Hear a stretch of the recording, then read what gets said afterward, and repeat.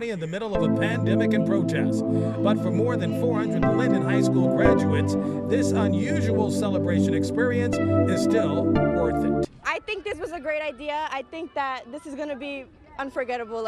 It's just so, I don't know, it's just a great feeling, to have a graduation in this pandemic. I feel like we're having a lot of fun despite everything that's going on in the world. The celebration in the parking lot is a way for the city to celebrate the class of 2020. This COVID-19 has basically cheated children out of a graduation, a prom, and all other activities that they were accustomed to. We felt that we had the facilities to be able to accommodate and pull something like this off. Families were showing their excitement.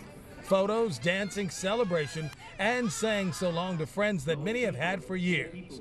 And for many of the students, this post-graduation in the parking lot of Linden Airport is going to be a special memory despite all of the national challenges.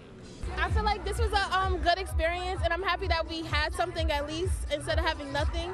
And the learning experience from home wasn't that bad. It wasn't? But I'd rather be at school. I will be attending Clark Atlanta University in Atlanta, Georgia. Woo! And I'll be majoring in criminal justice pre-law.